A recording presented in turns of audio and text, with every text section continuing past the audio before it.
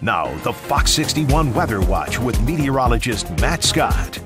Good to have you along on this Tuesday. I'm Matt Scott. Hey, top 10 day. Loads of sunshine, humidity on hold. There is nothing to not like about the forecast today. And why stop there? We'll do it again tomorrow.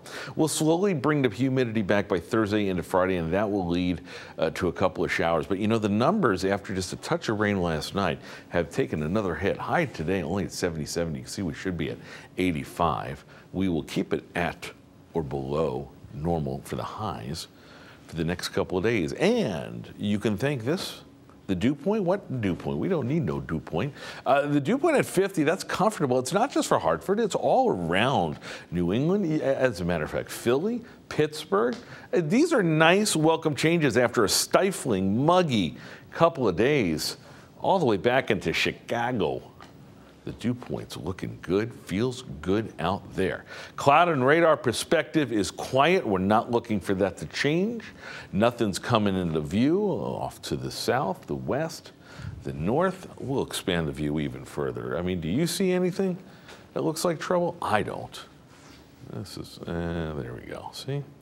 Finally found some rain pushing into Arkansas as we speak. I do this on the fly just to show you.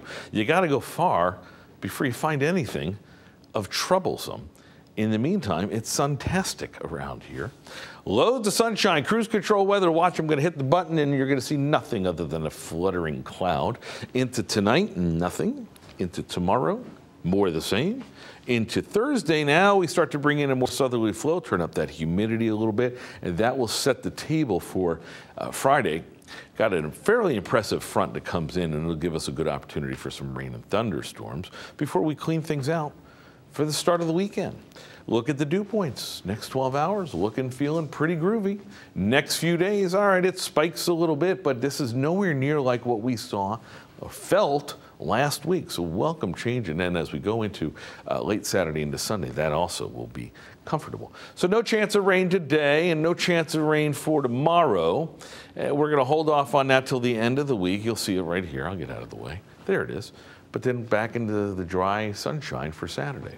All right, let's take a spin around the state. You'll notice temperatures a touch warmer at the shore, 80 degrees. Inland, mid to upper 80s, mid 70s. Sorry, I said mid to upper 70s, excuse me, mid 70s in the quiet corner, 77 in Hartford, and then barely getting to 70 in Norfolk. This is more like September weather, and not even the 1st of September. This is deep. Like this, 77 high today, down to 54 tonight, 79 tomorrow, 82 on Thursday. Notice the overnight lows starting to increase as well. That tells me the dew point starts to climb too. That's a big clue right there. Friday has rained, Saturday is dry, Sunday another crack of some showers before things calm down. I'll show you a quick look at the shoreline numbers. We get to 80, again, a little warmer at the shoreline today, tomorrow, but quiet. Overall, just some scattered storms on Friday.